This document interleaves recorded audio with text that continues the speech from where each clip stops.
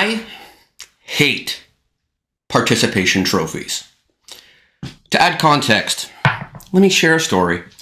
I was 25, I've been a manager for a little while, and my team was doing a great job.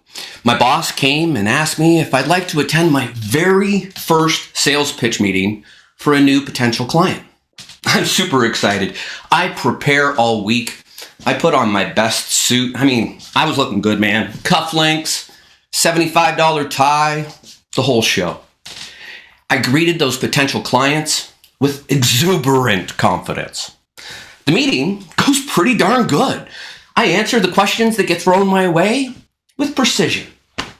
After the meeting, I'm still pretty pumped at the whole thing. Then the sales manager calls me into his office. Brent, I appreciated how prepared you were and how skillfully you answered their questions. But why didn't you have a notebook with you? Pardon, I say. He says, you didn't have a way to take notes. Don't you realize the kind of message that sends to a person? What if they had said something meaningful? If you're going to attend an important meeting like that in the future, you have to have a way to take notes. Don't come unprepared to a meeting like that the next time. I was flabbergasted. Here I was thinking I had performed exceptionally and I was going to get praise. And this guy's giving me shit. But I quickly realized he had a point. Why didn't I bring a notebook? There were a few things said during the meeting I wish I had written down. I thanked him for the feedback and I slunk back to my cubicle. Now that happened to me 25 years ago, and it was one of the best lessons I ever learned. And while yes, I now always have a notebook on me, it taught me something much more important. The value of receiving meaningful feedback. Feedback that directly addresses behaviors. You see, he was direct, but he didn't attack me as a person. He just pointed out a behavior that would help me in the future. He identified a mistake I wasn't aware of. Because you don't know what you don't know. Reflecting on this story reminds me of exactly why I hate participation trophies. For anyone who may not be familiar with participation trophies, I'm talking about where in certain sports or activities, teams and the players on the teams receive a trophy or a medal or a certificate simply for participating, regardless of performance. Now, when I think of participation trophies, I actually see them as a metaphor for how we've built up a culture to protect people from feeling like they've failed. Under the guise of building up self-esteem, we shy away from the truth, afraid to directly address performance issues or even inappropriate behaviors, because we don't want to hurt anyone's feelings. Data explored by social psychologist and author Jonathan Haidt supports a growing portion of the population that's been shielded from adversity, guarded against criticism, and now when faced with failure, they find it hard to persevere. I believe the root cause of this is a failure of leadership. See, this leadership failure, well, it's been decades in the making. Despite its best intentions. Since 1969, following the publication of The Psychology of Self-Esteem, North American education started to see a shift.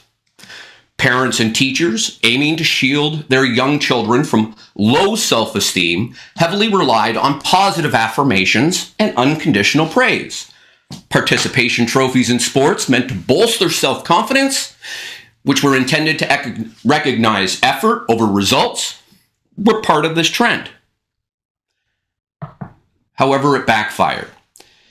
It led to overparenting, where even older children continue to be overprotected and constantly praised without any merit, including handing out trophies that were unlinked to achievements or even any specific effort.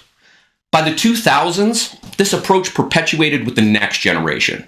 The original participation trophy kids, people in my generation, well, we were now giving our children unearned praise instead of recognizing specific efforts And we started solving problems for our kids that they otherwise could figure out on their own. Enter social media. And the impact is intensified further. See, social media spins the requirement for external validation into hyperdrive. Getting those thumbs ups, those likes, it becomes a drive. Always posting, seeking validation, seeking praise without effort, all while intensifying sensitivity to criticism. The very first American psychologist pointed something out to us over 100 years ago when William James told us the deepest principle in human nature is the craving to be appreciated. Now, this dangerous cocktail of one part craving for appreciation, one part participation trophy culture, and one part social media has contributed to increasing our fragile population. We hear stories from schools every day of parents stepping in to solve problems that kids would have normally been able to solve for themselves.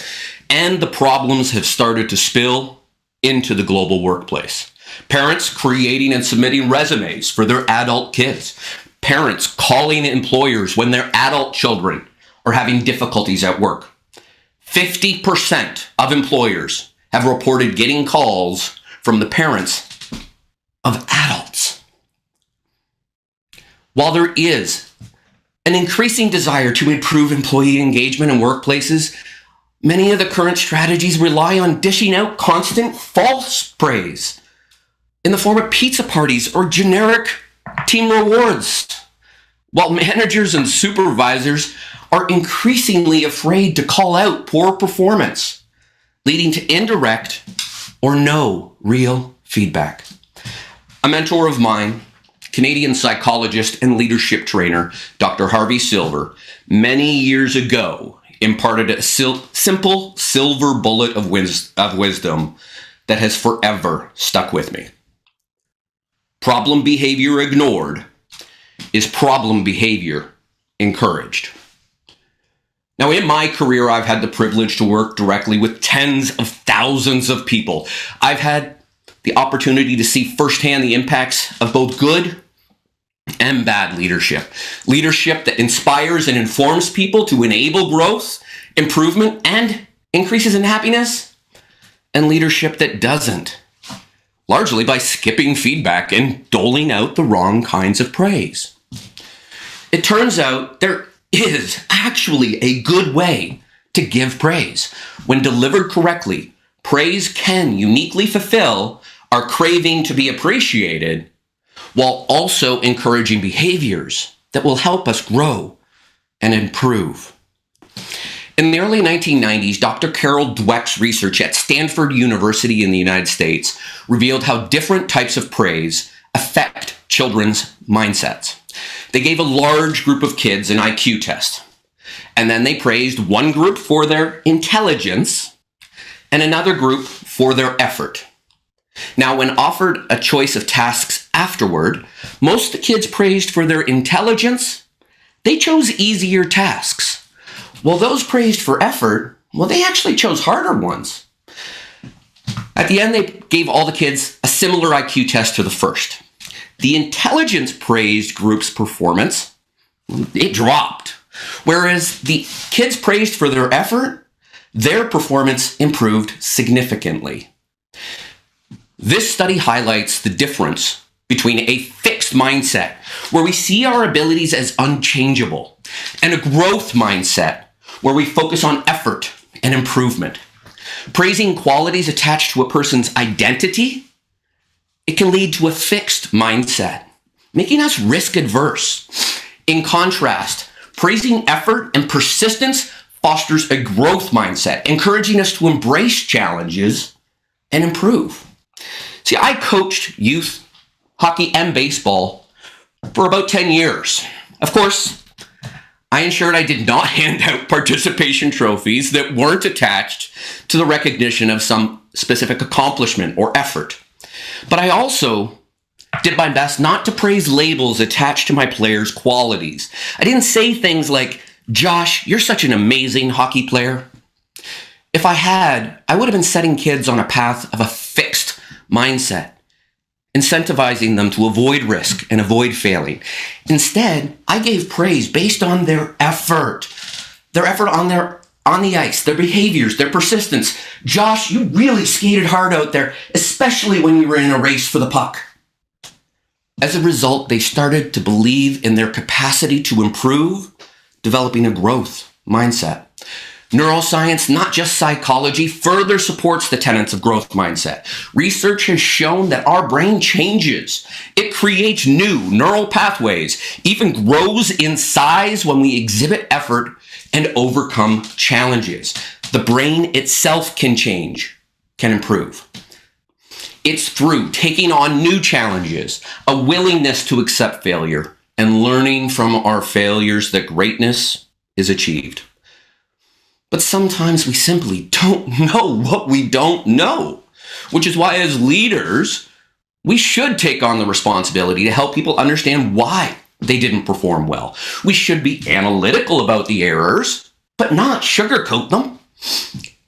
As with giving praise that needs to describe the behaviors and efforts, we need to give feedback about what led to the errors. We need to describe the behaviors, but make sure we don't criticize the person. This guidance or coaching is fundamental to how we support the growth of those we lead. I suggest that we use 3 P's of coaching. 1, coaching that we prepare well for. Prepared by understanding their unique story, their goals. Prepared with a knowledgeable understanding of how we can best help them improve. Prepared through an evaluation and understanding of what specific behaviors they should continue, stop, and start doing. 2, coaching that we present well. Presented with presence. Presented with not just our words, but our voice, the way we speak. Our eyes, making good eye contact. Our heart, yes, we should care when we're coaching. Our body language, or you use our hands, but also our ears, which are always going to be ready to listen. Oh, and maybe we should have a good notebook too. But presenting while being present for them. And 3, we need to deliver coaching that is given with the intent of following up after the coaching to help correct them if they fail. But most importantly, the true cornerstone of effective coaching, following up with rapt attention to catch them doing it right so we can give them praise. The right kind of praise. Not praise for their attributes or qualities about their identity, but praise for their behaviors and effort. I've coached thousands of leaders in my career. And without a doubt, those who embrace coaching others with a growth mindset and follow up on the coaching they provide with effective praise not only help their team's performance improve more, they reinforce a growth mindset in themselves. When it comes to providing the praise itself, I recommend acting like a gardener who wants his plants to grow. If you want your plant to thrive, you're going to need to plant it in a precise location to ensure the optimal temperature and access to sunlight. But you'll need to give it personal attention, the right mix of water and nutrients for that particular plant's growth.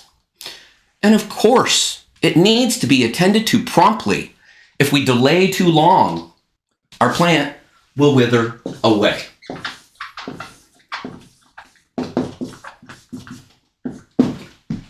To give precise praise to people,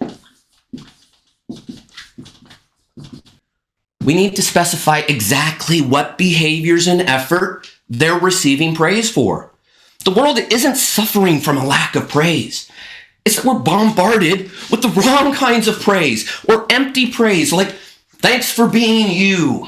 You're a rock star. You're so amazing. It's like white noise, or actually even bad noise. For praise to make the kind of change we need to make in the world, we need to ensure our praise recognizes exactly what behavior and effort we want to inspire more of. Not praise for labels attached to our identity, and definitely not praise that was unearned. Precise praise for behaviors, effort, persistence. Now, to give personal praise,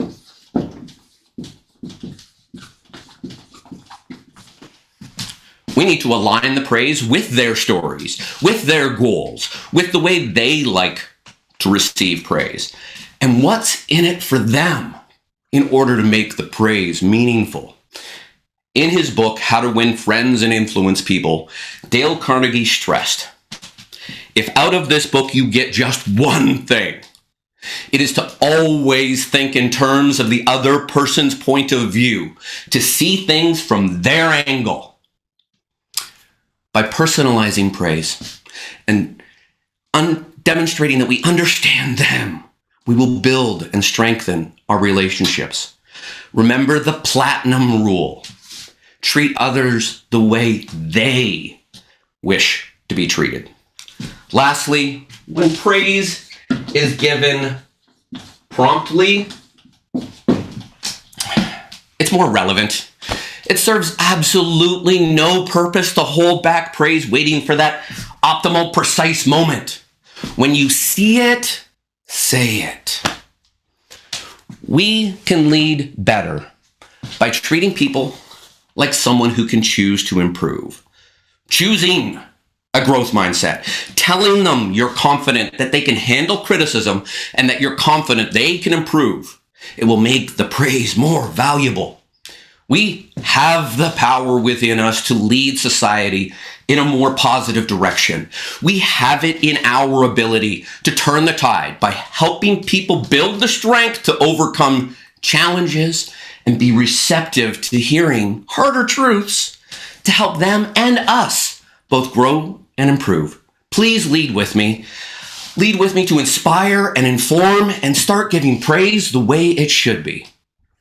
Oh, and the next time I walked into a meeting with Rob, the sales manager from many moons ago, he stopped me and said, "I really like your new notebook, Brent. I know you'll take great notes."